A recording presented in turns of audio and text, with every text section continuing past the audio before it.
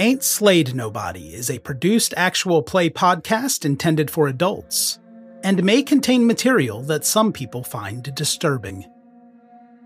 Please see the episode notes for content warnings and listen with care.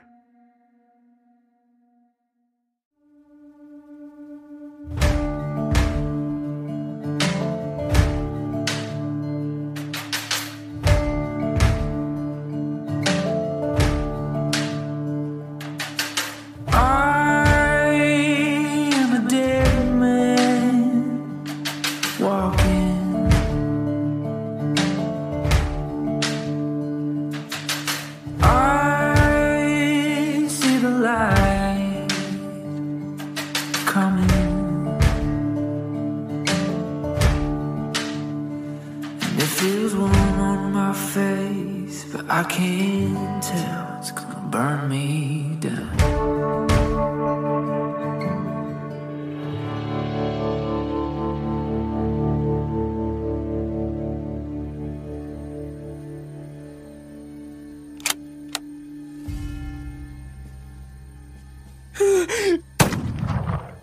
The sound of Sam's rifle breaks the discussion, and Jeremiah, the bullet hisses by on your right side, but he's missed you with this shot. It's hard to believe just how poor that shot was from this distance. Sam now stands in front of the group and he's shaking and crying. He begins to raise the smoking rifle to his shoulder for another shot. As soon as he does that, Johnny bull rushes him and tries to knock him over. Johnny's going to try to cover this distance, about 25 feet now, before Sam gets off that second shot. Chuck, give me a dexterity check to see how Johnny manages getting over this difficult terrain at top speed. All right. That's a 55. That's a success. With a success, Johnny sprints over the ground on his twinkle toes and knocks poor Sam down into the dirt. It's a nice form tackle for Johnny, and that rifle flies from Sam's hands. I knocked over a 13-year-old NPC. You did, and now you're going to need to feel some guilt. Roll for damage to Sam. Oh, I'm rolling his damage? Okay, what is the roll for a little dude knocking over a boy? A kid. Just a D2 roll. He'll be all right. I rolled a 1. And Sam bangs his head pretty hard on the ground, but thankfully he didn't land on a rock or anything like that. He's feeling it, but he's still conscious. He lifts his head slightly and points over to the right of the party. What the hell is that? And you all now realize that Sam is pointing at a ghoul that has reached the edge of the ridge, and it's heading toward your group. This probably explains how he missed Jeremiah so badly. He was shooting at this ghoul. The fire has died? The fire is still burning. It must be, judging by the thick plumes of smoke in the air. But keep in mind that the ghouls are a bit more acrobatic than your group. Go get him, Sam! Yeah, Sam, you're a big boy. Go kick its ass. And I'm going to roll a sanity check for Sam here. Yeah. Oh, shit. Yeah, so Sam's losing it. Yeah. But let's see to what extent. Yeah, Sam is bleeding sanity here. But he manages to keep his wits about him for the most part. He looks a bit stunned, and his head slowly drops back down to the dirt. Oh my God, what's happening? Jesus, what is this? All right, I grab that rifle, and I say, all right, boys, let's go. I'm with you, let's go. Okay, Johnny, you pick that rifle up, and it looks like a Winchester 1873, fairly common weapon. The entire group is now looking at that tent you started putting up before following Wilkinson to the caves. It's a drab olive-colored tent. There's a lantern lit inside of the tent, and you can see enlarged shadows from your pile of munitions inside. Your animals are hitched across a few different trees further down the ridge, and of course Eric, standing behind the tent, is looming over it like a dromedary god. Johnny wants to grab his possessions and find Sinead. Johnny, you rifle through that tent and find your things, then you run out and mount Sinead. That's awkward. Please don't do that. Sorry, you mount your horse. In the distance, over the hills and far away, Johnny sees a few more ghouls heading your way. And maybe there are other openings around this mountain because you're feeling a bit flanked here at the moment. If these are the same ghouls you encountered earlier, they ran an incredible distance to get around that fire. Okay. What would you like to do with Sam? I think that Johnny's made it clear what he's doing with Sam. Yeah, an Oklahoma drill.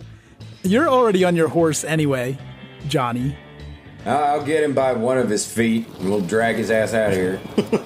Okay, that's very kind of you. I can help as well with my 45 strength. Thank you, Father. Yep. I won't make you roll since both of you are hoisting Sam over the back of Mr. Wriggles. You can manage that just fine. I gotta tell you, your traps look good today. Thank you. I was doing push-ups in the cave. Yeah. You know, Call of Cthulhu has a trap roll. From now on, that's going to be for checking the symmetry of Father Flint's traps. Nothing to do with trapping anymore. All right. Great. With Sam draped over the back of this horse, Jeremiah climbs up there and Father Flint can mount... what was the name of your horse? Desire. My horse with no name. Oh yeah, you've been through the desert on a horse with no name? Horse named Jehovah. Horse named Jehovah. Oh, good call. Father Flint is on Jehovah, and Lance has mounted the mighty red camel, Eric. Let's say you all grabbed whatever else you could from that tent, and you are ready to ride. The chase continues. Of course, Ellie and Wilkerson's horses will be left behind for now. Johnny yells out to them, anybody see where the sheriff ended up? So I saw, but I only saw the rock. Did I see her crawl into the next space? No, I don't think anybody saw her actually hide under that rock canopy. You do know the original rock, though, which would get you in the general vicinity. We will shout for her and find her. Right, exactly. All right, Father, can you lead the way? And we're already going. I know the general direction. Let's get over there and let's see if we can find her. I mean, I don't think we're going to ride the horses down that rock gully. Can we kind of circle around? Maybe. You did find a way to ride up onto this ridge with Professor Wilkinson, so y'all can look for that path again. Let's do exactly that. And let's say all of your horses are about the same speed, which is faster than the ghouls, and Eric is just a tick slower than that. Mr. Wriggles is also a bit slower than usual with Sam draped over the back, and maybe, Jeremiah, you're being a bit more careful than usual. No, I reckon I trust my horse. He knows what he's doing. He's a horse. You all ride off straight ahead, away from the tent and toward those ghouls Johnny saw a minute ago, until you run up to a steeper slope than you remember riding up on the way here. It's going to be a bit tricky to get your animals down here. This requires some riding skill to get down without a lot of delay. Do we need character sheets for our horses that have dexterity on them? I need all of you except for Alex, of course, to give me a ride check. Sweet. Give me your ride number in order of dexterity. Johnny? I just rolled a 6. With Johnny's hard success, Sinead is just gliding down the mountainside like a goat.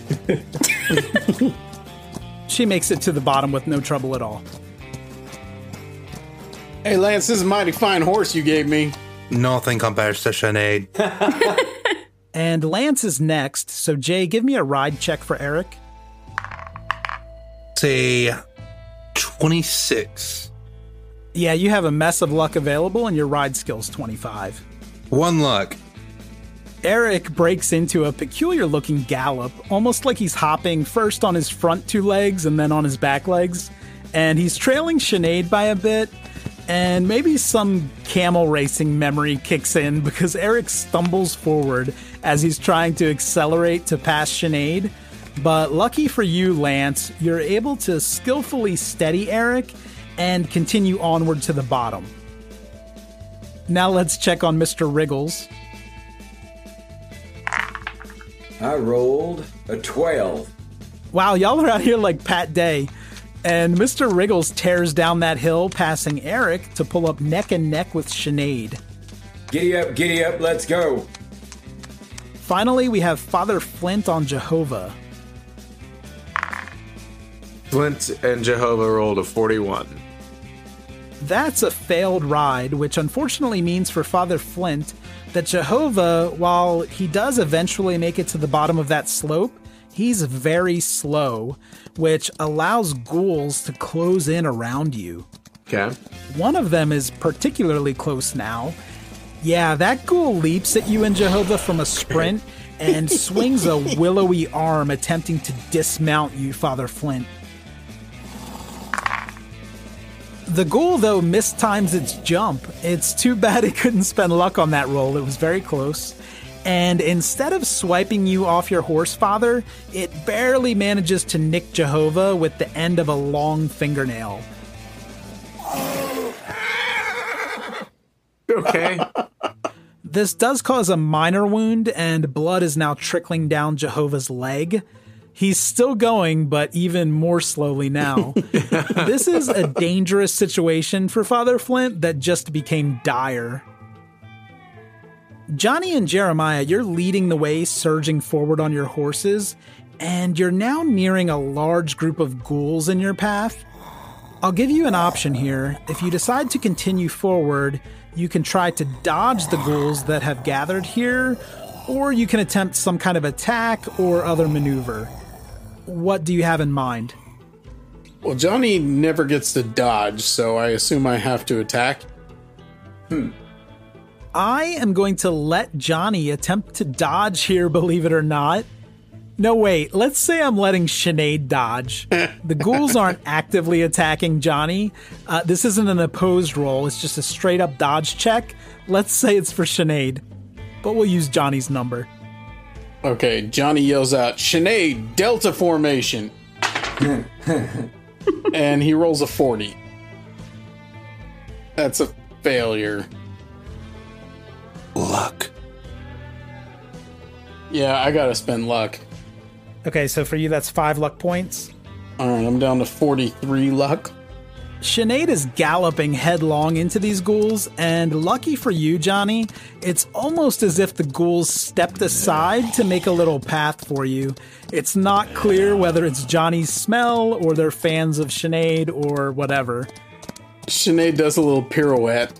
Yeah. She and I have had a lot of time to talk this through. We've got our maneuvers.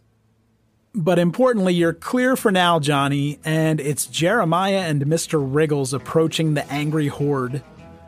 Well, reckon I'm gonna attack. Well, you don't have a pickaxe anymore, so are you going to shoot?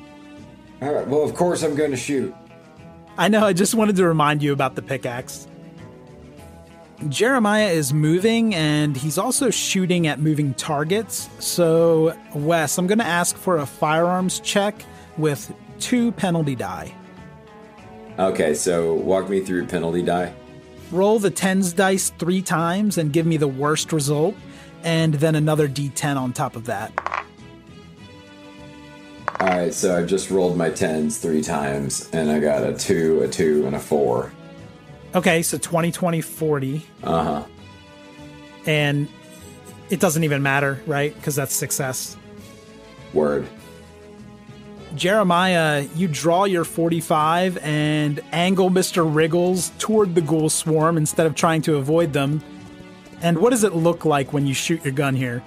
Yeah, see, I stand up on Mr. Rickles and on one foot take aim down the gun and say, I'll send you back to hell from where you came, you bastard, and let one off, you know?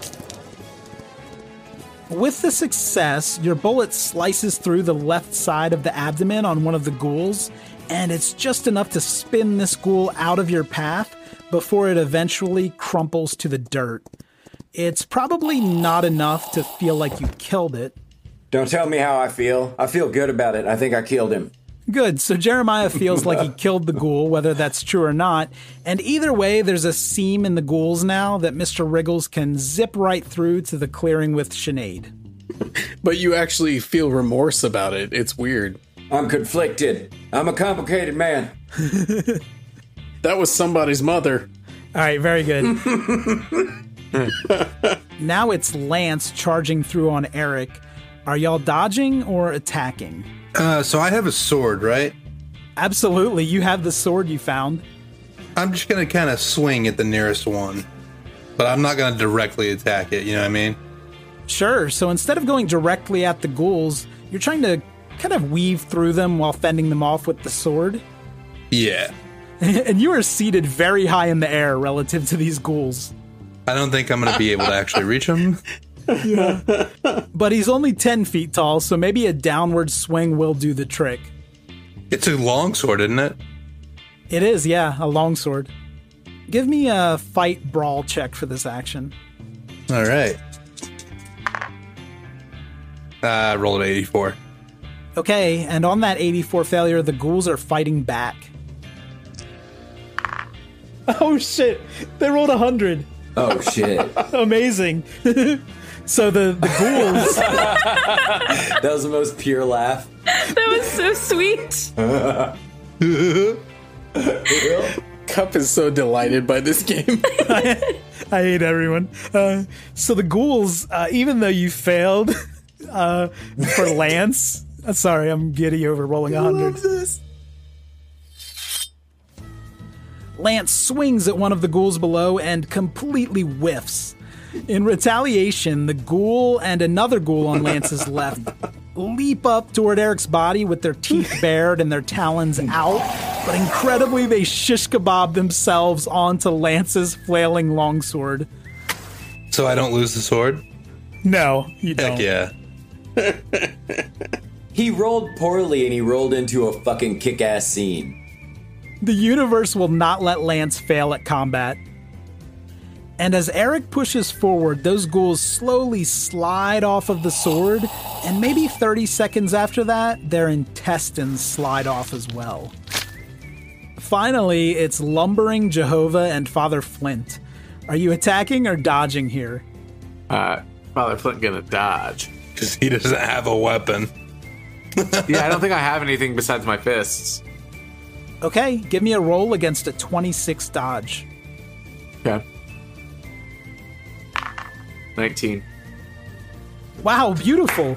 A success for the father means that Jehovah is, I'm thinking like Jerome Bettis, kind of a big body with sweet feet. He's cutting back and forth through the ghouls like a flame in the breeze. And the ghouls are swiping and failing and falling into the dirt as they witness Jehovah putting on this show. Against all odds, each one of you have dodged or weaved or shot or skewered your way through the mass of ghouls. Now, Ellie, you can hear the approaching steeds. Their hooves are clomping hard through the dirt. They're getting louder, definitely coming toward you, you're sure of that. Can I jump up? Yes, you don't spot any ghouls in your immediate area, but your view is obscured by that rock canopy behind you. Okay. Well, then I'll do that. I'll jump up and try to get their attention. Ellie makes the calculated decision to crawl out of her hiding place and jump up to get the group's attention. Unfortunately, once you're out of there, Ellie, you do turn to see that there are 4 ghouls over the backside of this rock, and they're now pursuing Ellie from about 40 feet away. Cool. You can run, or you can try to fight them. I'm gonna keep running. Ellie, you begin to sprint toward the horses as they barrel toward you. Let me roll for the ghouls here.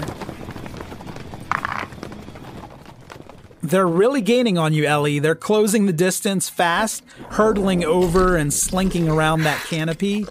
They're close now, 10 feet away. What are my riders doing? You all see this developing. And whose horse could handle a second person? Not Jeremiah, because he's already got a second. Right. And Lance is on an enormous camel, so depending on what you'd like to do, that could make things difficult. So it's me or Flint, right? Right. Okay, Johnny and Sinead are pretty far ahead of Flint, who's riding a wounded horse. Who's stronger? I'm just thinking of who can lift her up. It's certainly not me, but I guess if I'm closer, I should give it a shot. While he's doing that, can I provide cover? Yeah, you can definitely shoot at them. The risk here, though, is that with penalty dice and how close they are to Ellie, you might shoot her by mistake. I don't need that on my conscience. Okay. Johnny is gonna yell out to Flint and say, "Get Ellie." Okay. And then he is going to bum rush the remaining 4 ghouls behind her. Oh, okay, so you're riding past Ellie. I am riding right past her like an asshole.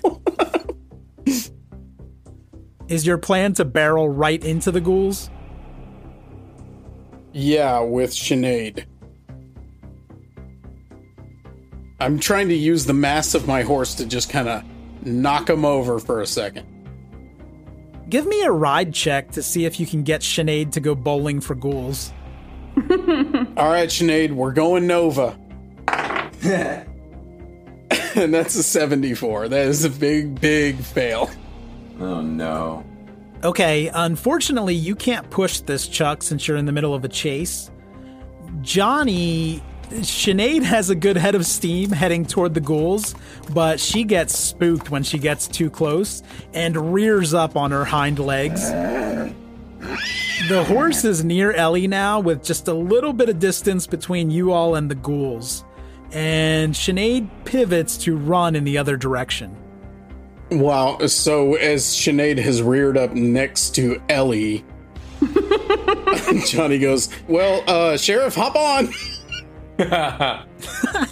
I kind of love that.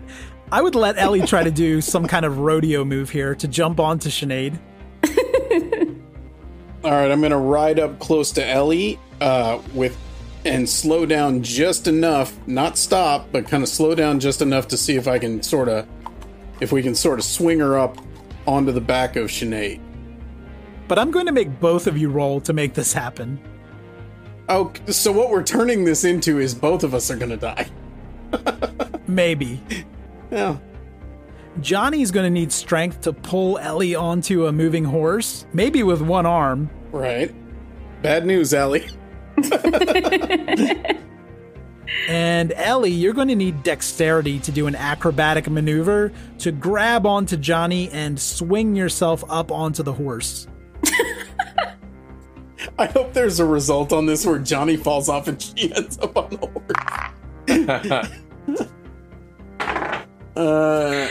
I rolled a 64. Woof. I'm 29 away. How much luck do you have? I have more than 29. Can I wait and see how Ellie did? Sure, why not? What did you roll for dexterity, Alex? I got a 26. Wonderful. At least one person's doing their part. Chuck, so Johnny could fail while Ellie succeeds and see what that looks like, or you can spend a ton of luck to make this a double success. I kind of assume that if I fail this, I'm dead. And the thing about luck is you can't take it with you. So I think we're gonna burn what is it 29 points of luck to make this work.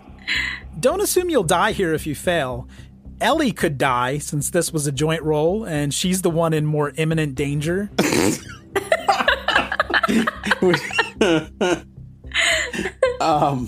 No, I'm gonna burn.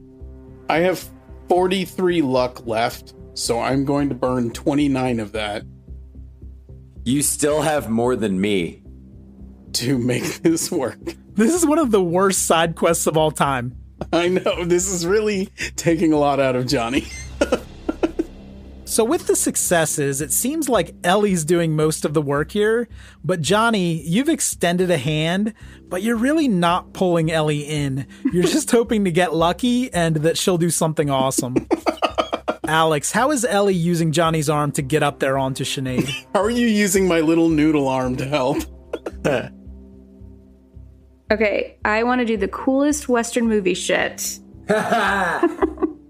I mean, what I imagine is just like I grab one of his hands and grab the saddle with the other and just try to like throw myself on top. You do like a backflip to make it happen. Wow. Now, Ellie, with 1 hit point, this maneuver took everything you had.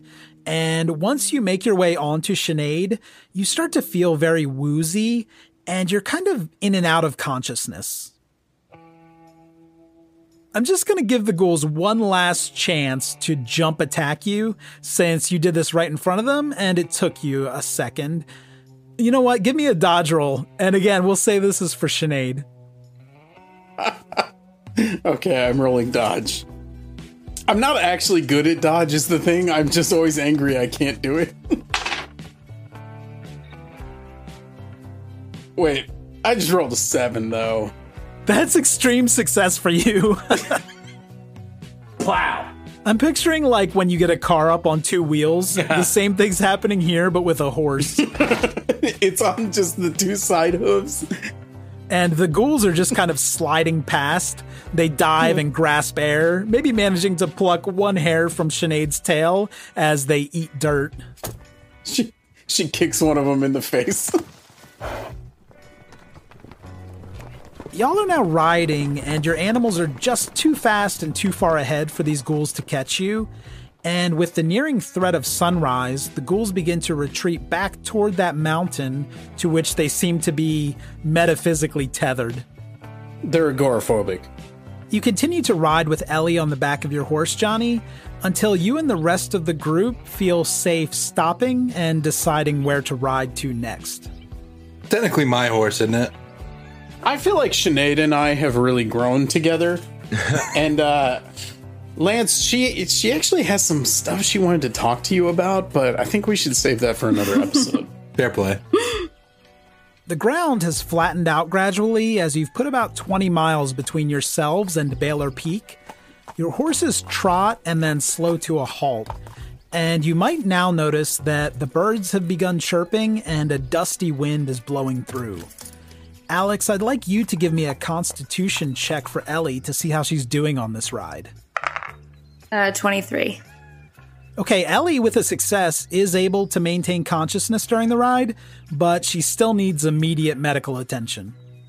She's disoriented and could fall off this horse at any moment. Sheriff, how you holding up back there? I'm okay, I think. How many fingers am I holding up? What? All right, turn on video.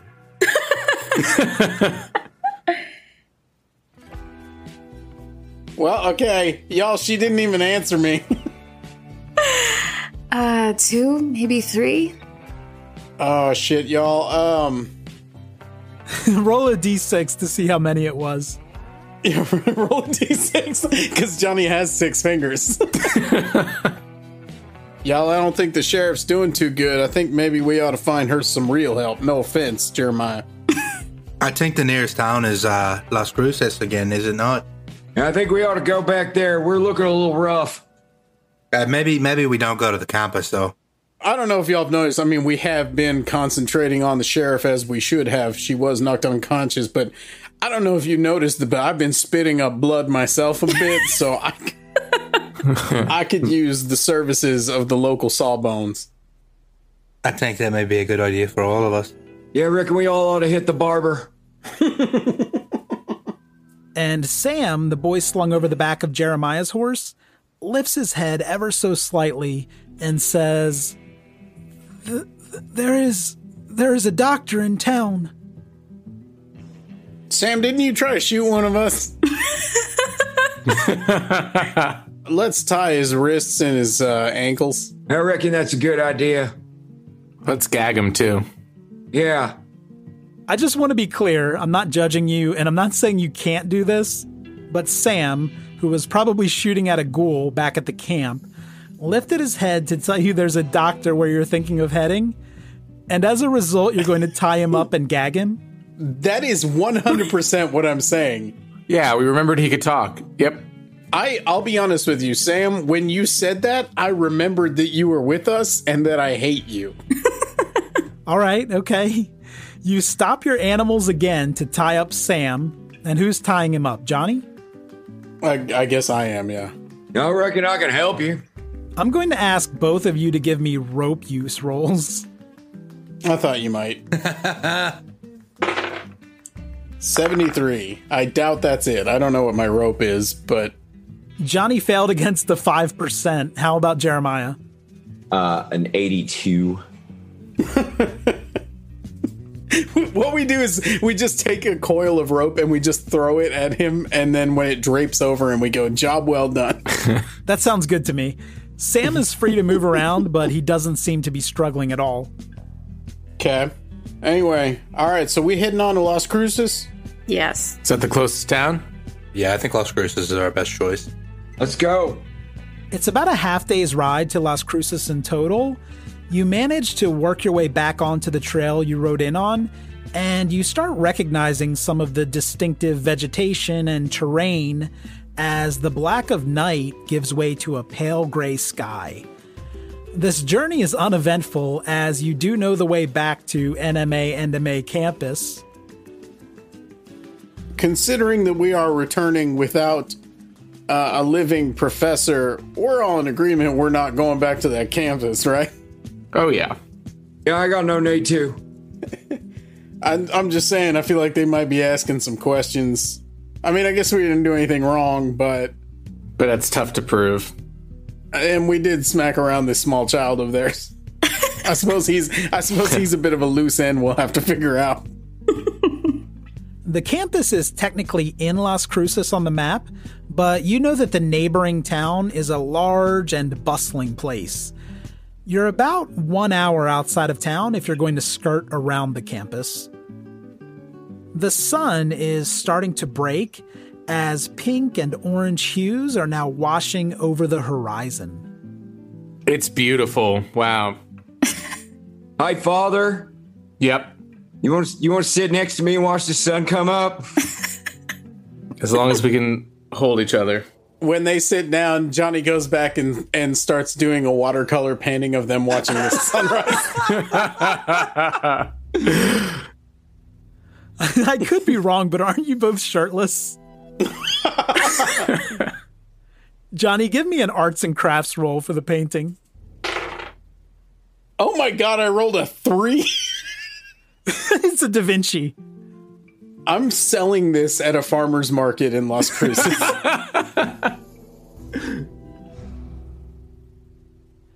As everyone processes that moment and the artwork, you notice that you're on a more well-defined trail as you approach town.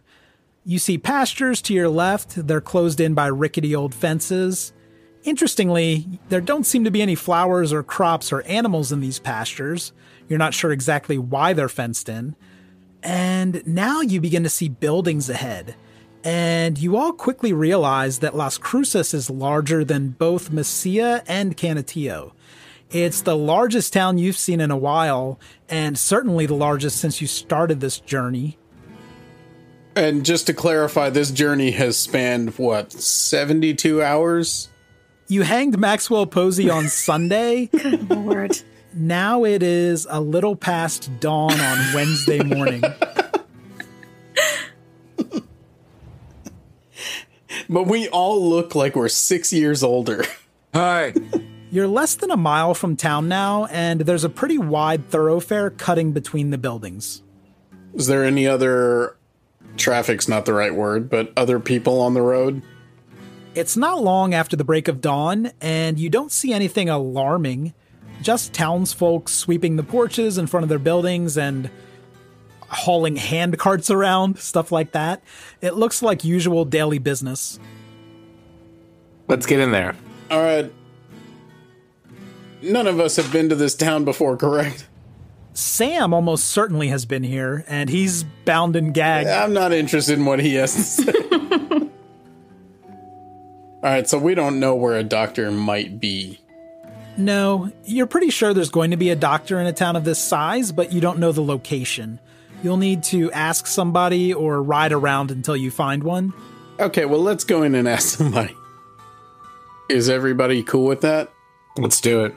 I think we're good to go. Yeah, let's do it. Okay, as you ride into Las Cruces, on your left you see a large timbered building with at least 6 uncovered windows and 2 large entrances. Inside you see hay on the ground and work tables. You smell acrid smoke, so those windows are probably for ventilation. This is the blacksmith. Across the street on your right, there are wooden buildings of varying size all in a row. The sign on top of the first building says Woodwright. Next to that building is a converted carriage house with a painting of a wheel on the side of it, and this looks to be the wheelwright. Hey, y'all think they're related? The Wright brothers.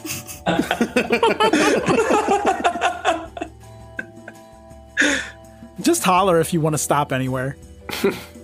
I'm good. Yeah, we're just enjoying your Zagat's Guide to Las Cruces.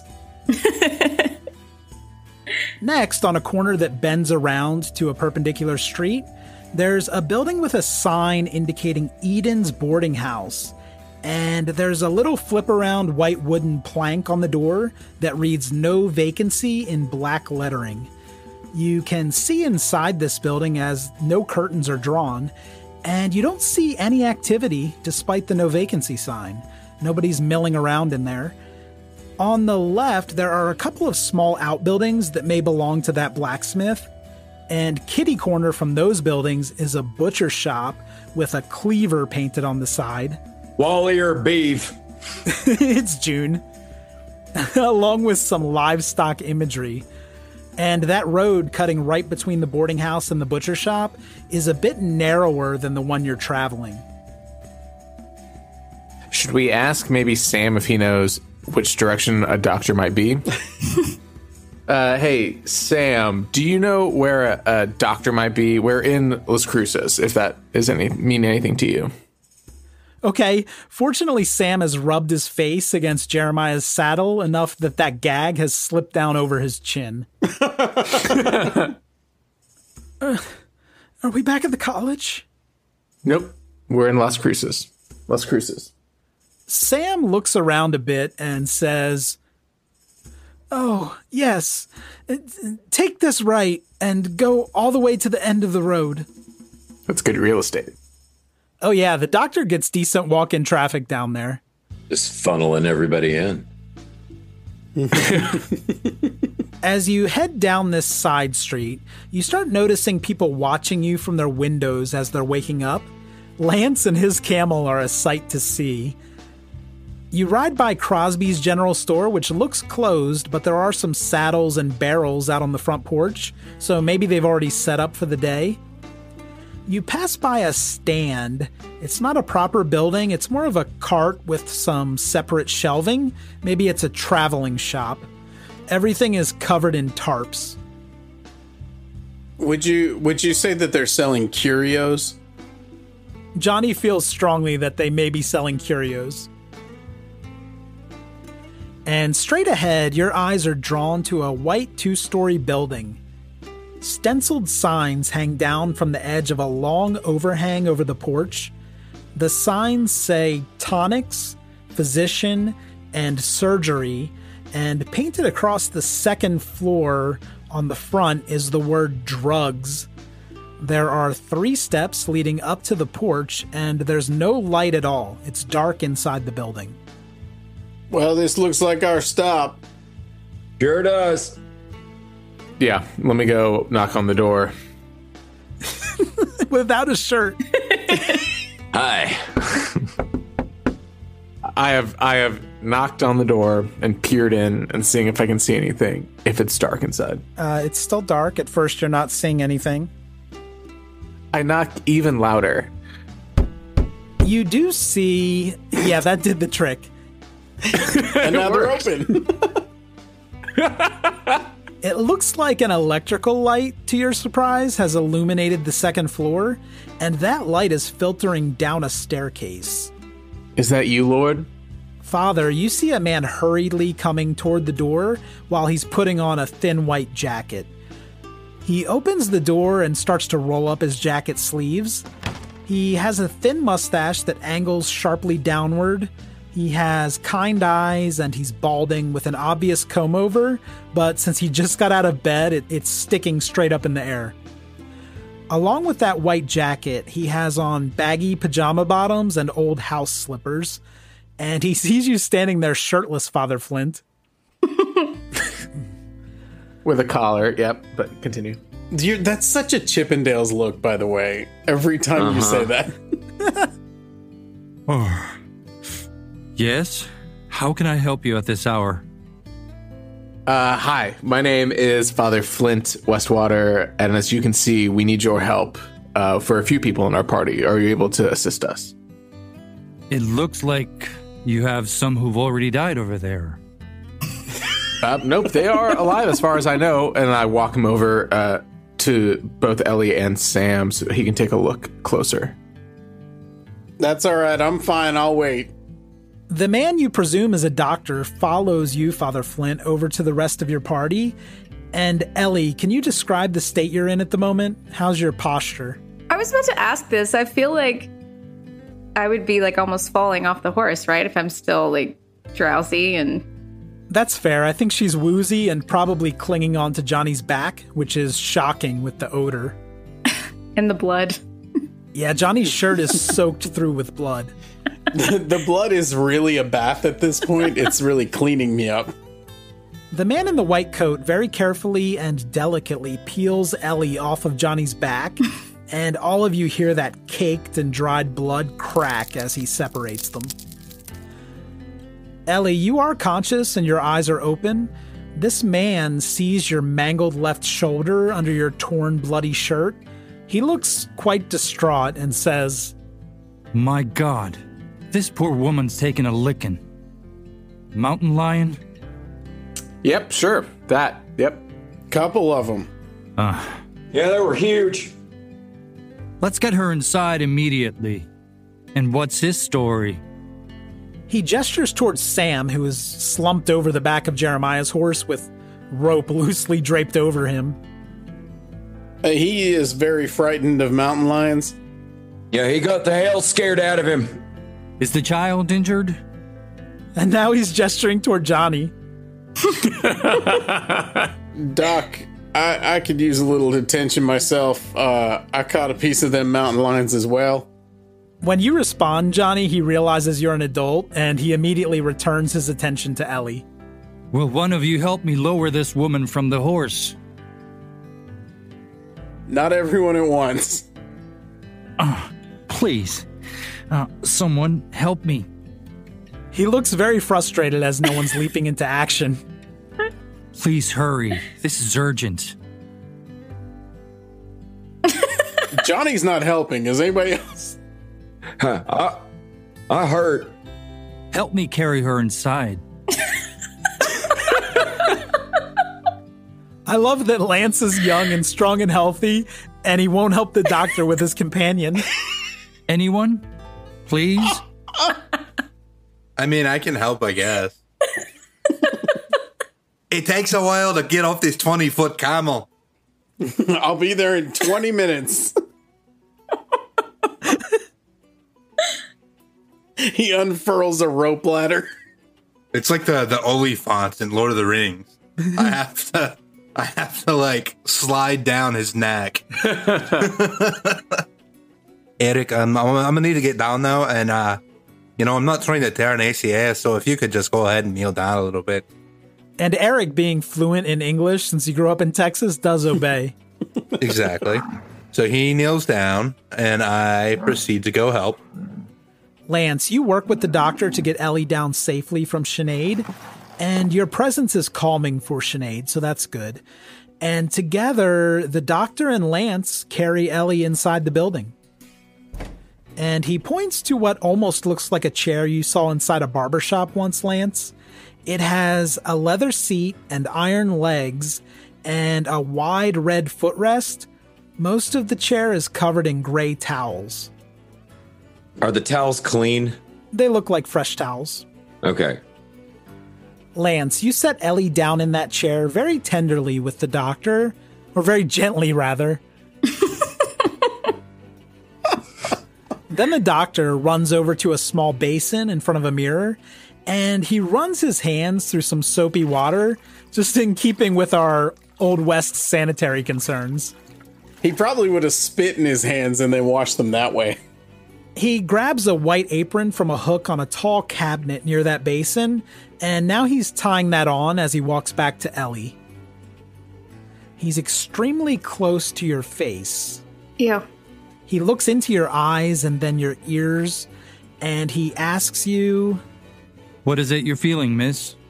I don't know. It's so much pain. He carefully peels back some of that clothing which has congealed to your skin with blood, and he takes a closer look at the shoulder wound. My God, a mountain lion did this? Yes. The doctor looks quite concerned now, and he runs off again to grab a bottle of whiskey off of a countertop. Yes. He returns and places that entire bottle into your right hand, the one attached to your good arm, Ellie. Awesome. Hey, Sheriff, chug, pass. You know what I'm saying? Yeah, I think I would like a drink of that as well. Please, I need to focus on my patient. The doctor's looking a bit scattered right now, and he runs off one more time and returns with a black satchel, which he places on a table next to his chair. He digs through the bag and removes some powder, gauze, sutures, needles, and a scalpel. This looks like a reasonable set of tools. Do we know what my wounds look like? Yes, they're long and deep lacerations from the claws of a ghoul. Fine, let's do it. He begins by rubbing a white powder on those claw marks, and then he starts to cut away and clean up the wounds before he attempts to stitch them closed. He uses one of those needles, and he has sutures. He's keeping them in his lapel now for easy access, and he's sewing up those wounds. It's quite painful despite the whiskey. Well, that's terrible. I mean, she's from Ole Miss. That whiskey's going to do some good. Yeah, but she's also built up a resistance. Right. That's true. It's like a morphine tolerance. And the doctor is now starting to relax more as he works. Where did your group encounter this mountain lion? Baylor Peak. We were camping, trying to find ourselves. With some ayahuasca? I was visited by Mother Earth, and she told me all my failings, but all my strengths. It was like that one scene in Young Guns.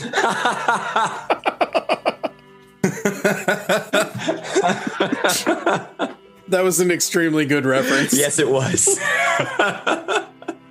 He looks like he's flowing now. He's working from muscle memory.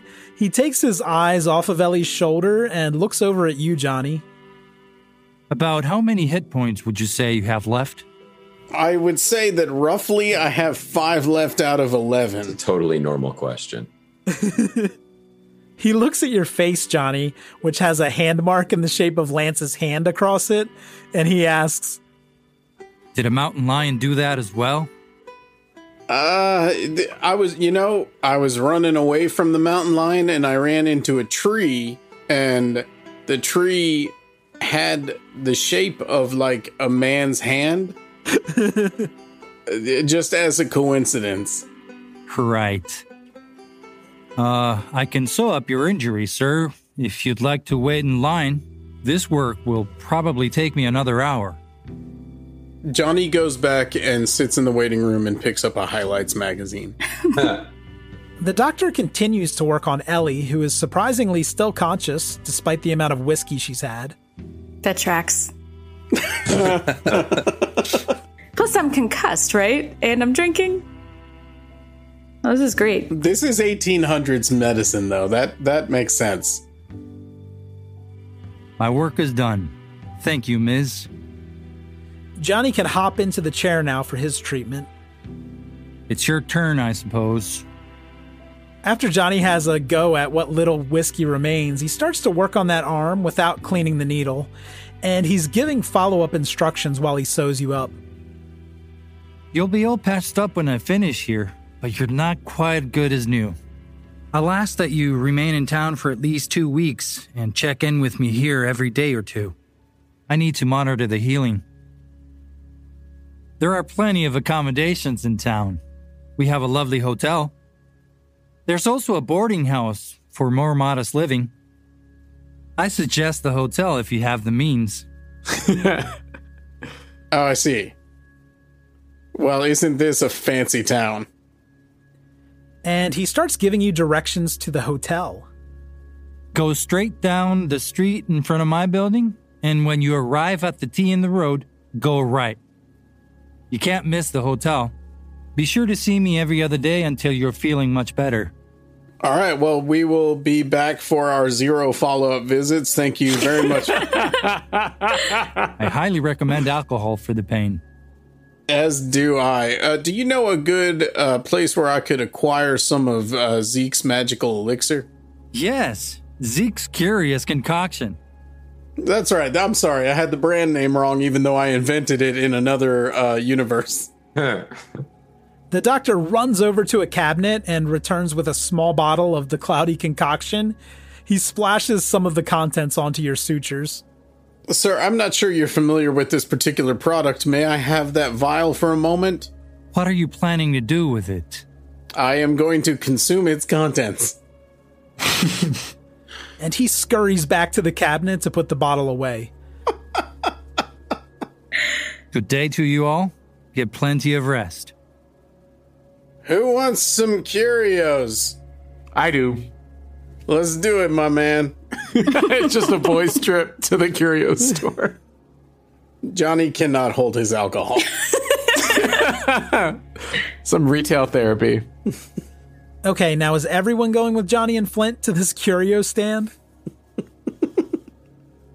Is it a stand or a shop? I'd call it more of a stand or a cart. Oh. Yeah, it's kind of makeshift with some shelving units. Now no one's on board. I mean, we might as well stop by for a little bit. Yeah, see, is there a t-shirt that says, like, I'm somebody in Las Cruces or something like that? Because I guess I do need a shirt. As you head up the road, you begin approaching that makeshift lean-to, presumed curio vendor, and now there's a sign out in front on a small grassy patch that says Ida's Oddities and Antiques. There are stacked shelves containing mostly books, and the tarps that were covering the stand the first time you passed through are now laid flat on the ground with items scattered over the top of them. You see a woman now sitting quietly in a rocking chair between the main cart and those tarps. She sees your party and seems unfazed by Eric, who is now a little unsettled. This woman you presume is Ida, the shop's namesake, is a tall, elegant woman projecting an air of confidence. You may even feel drawn to her as there's something you can't quite put your finger on, a sensual or electric energy about this woman. She's wearing a red flowing frock with gold jewelry. It's draped around her arms and her neck. She's observing you now, but doesn't seem eager to make conversation. Some great customer service we're having here, eh? Howdy, ma'am. We're interested in perusing your wares. Go ahead and have a look. Anything on special today? Johnny, she doesn't answer you directly, but as you peruse the shelves, you're seeing mostly books. Aww. There are dozens of books on the shelves, but there are some curios as well. You see tribal jewelry, Mexican coins. Beside the cart, there are small pieces of Victorian accent furniture. You see pottery laid out on those tarps, along with some crudely made porcelain and glass sculptures. There's some glass bongs. Are there bongs? Because that could be a fun... Yeah, you can probably make any of these into a bong. But mostly Ida is featuring rare books. She's watching the group now a little more suspiciously. Ask me before you touch anything valuable. All right. I want to take a look at the books, peruse the titles. There's a lot of information about this territory where you're traveling. There are accounting books, there's a little bit of fiction, maybe Frankenstein or Wuthering Heights. There are Civil War propaganda pamphlets. Is there You Have a Body Too? Yeah, but it's called You Too Have a Body. That's exactly right, and it's written by Bono. It's the worst U2 album. Did you say there was a book on accounting? Yes, there are several, and one is larger and more official looking than the others. It's titled Accounting. Johnny would like to pick up and browse through that book. Give me an accounting roll for Johnny as you peruse the book. Oh, I was hoping this book would teach me about accounting. That's a 91. I can't. I'm holding the book upside down. Oh. Yeah, Johnny can stand there and nod knowingly as he turns over the upside down pages. Ida shakes her head. You can't make heads or tails of this book, literally. Are there any books about Olvido or pamphlets? You don't see anything on Olvido, but if you want to take a deeper dive into the book collection, give me a spot hidden. All right. That is a 7. Wow. That's an extreme success. You actually needed extreme success here to find anything interesting because there are just so many books. Well, good news. I fucking rolled a 7. You're searching, Johnny, through stacks upon stacks of books, and after a few minutes, you stumble upon a binder full of papers that looks like it was hastily thrown together. Maybe this is another journal. It kind of looks like trash at first glance, but something familiar caught your eye. Give me an occult roll for Johnny to see if he notices something. Occult? I got a 10. So that's a 10 even, but my occult is 5. Well, can I luck that? How much do you have left? Oh, I'm so lean on luck. I have 14 left. This would be a substantial portion of that. Oh my god. Cash it out. I am spending 5 luck. I am down to 9, and that is a success on my occult roll. You do. You see a small symbol that reminds you of the pictographs on your belt buckle. And with that, you might thumb through some pages, and yeah, it looks like the book is filled with translations, and they're scratched in, kind of hastily written. You don't understand much, if any, of this, but you're still drawn into it. With Johnny holding and looking closely at this book, give me a sanity check. I got a 60. That's a fail. Something is binding you to this book. It's whispering to you as you turn the pages. You're dead. The book feels cold. You need this book. Now roll a d4 for your sanity loss. It's a 3. Blood shoots out of your nose. You do have a bit of a nosebleed now.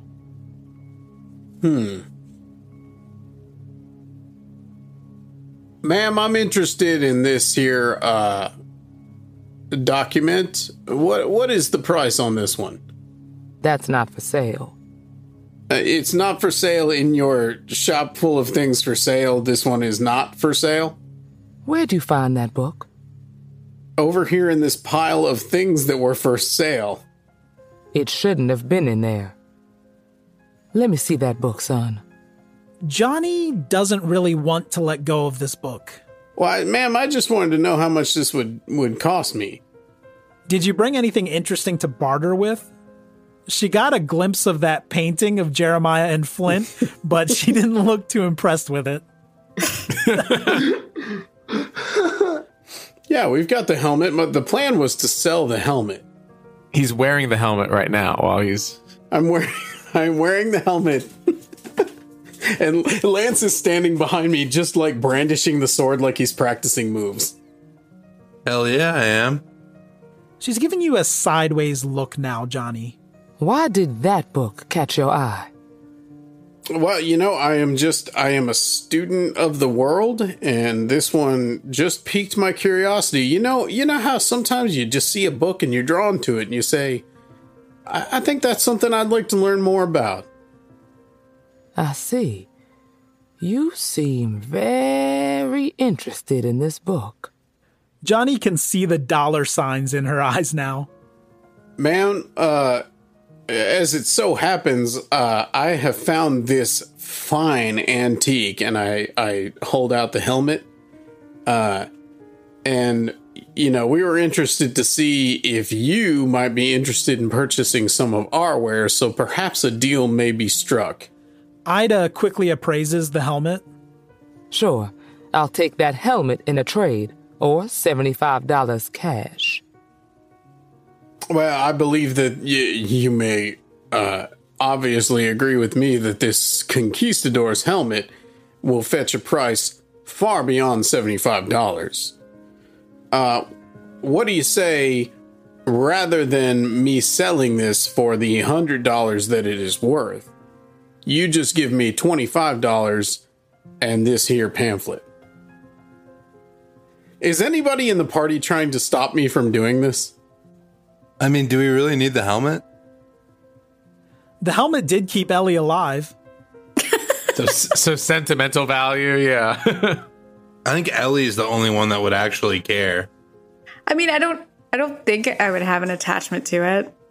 Because it reminds her of Wilkinson too much? Yes. And just the whole ordeal. I mean, I feel like she's dealing with some, significant trauma. I'm willing to make this trade, but it's gonna be straight up. Johnny looks at the rest of his group. Y'all, I can't get into it. He's whispering this. She can't hear this. Yeah, y'all. I can't really get into it right now, but I found a book here that I think is going to help us figure out what the hell is going on around here. But we got to get this book. Cool. All right. I think that's a good enough argument for me. Well, ma'am, I'm trying to do you a favor here. I do appreciate that you are someone who appreciates fine relics of this sort. Let me cut you a deal. You give me $10 and this pamphlet and this helmet is yours. This thing is worth hundreds of dollars. I'll tell you what, son. I'll give you $3, and we'll call it a day. All right, you're speaking my language. I understand. See if you can get one of those bongs. Ma'am, I appreciate where you are coming from, and you are clearly a discerning customer. Customer? Hey, the relationship has turned here. I will give you this helmet. You give me this pamphlet, those $3, and one of those fine hand-blown glass pipes for my friend over here who is very interested in them. Yeah, that's fine. All right. Johnny spits in his hand and holds it out to her. She does not reciprocate, and she reaches her other hand out for the helmet. Okay, I'd like to see those $3 and that pipe, if I may. Father, why don't you pick out the pipe you want? And I'll be having those $3 now, ma'am, and it has been a pleasure doing business with you. Ida goes into a little cash box that she has. Sure. And takes out $3 and hands it to you. You already have the book. All right, I just set that helmet down there on the barrel head. I pick out the nice purple and white tie-dye looking pipe. All right. It has kind of a dank smell to it. Right. It's used. Okay, the deal is done. Get along now. Before you can even leave the curio stand, Ida sets that helmet down on one of the tarps with a sign that says $300. Yeah, it's fine. I expected some markup. Johnny, you're carrying this binder of papers with you now. I tuck that thing inside my vest somewhere nice and secure. Do you want to go check out the hotel and possibly get some rest? Yes. Okay, Dr. Zamora said the hotel was all the way up this street and then to make a right at the T. When you make that turn, you immediately see a large blue adobe building with a green and yellow awning in the front. You see a sign that reads LaCroix Hotel, and a bellman is standing out front. I believe it's pronounced LaCroix. Yes, la quoi. It's pamplemousse. Voulez-vous coucher avec moi, la quoi? I mean, that's that's how the song goes, right? Do you want to have sex with this soda drink?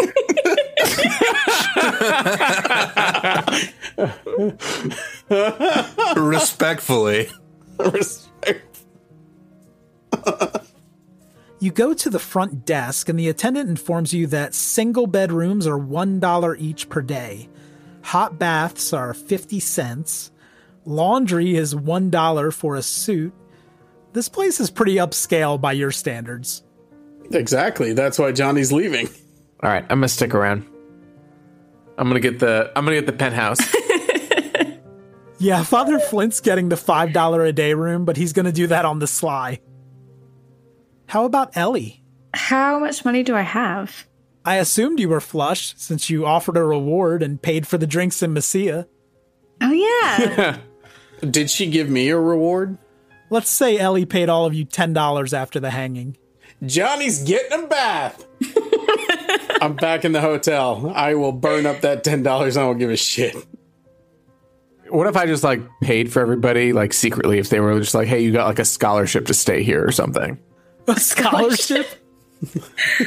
Father Flint tries to signal to the person at the front desk what he intends to do, and they say, "Oh, the LaCroix Hotel is honored to have a party of your esteem at our hotel. We are happy to accommodate you for no charge, of course. You may have our 3 remaining rooms. How does that sound?" Yeah. 3 rooms, including the penthouse, or in addition to the penthouse. 3 rooms plus Father Flint's room, and you slipped them $10, let's say. Yep, great. I'll make a note. 20,000 minus 10. And with that, you all divvy up the rooms, and after dropping off his artifact and painting in his room, Johnny, are you heading toward the bath? Hell yes. Good. And Ellie, Jeremiah, Flint, and Lance settle in for some much-needed rest.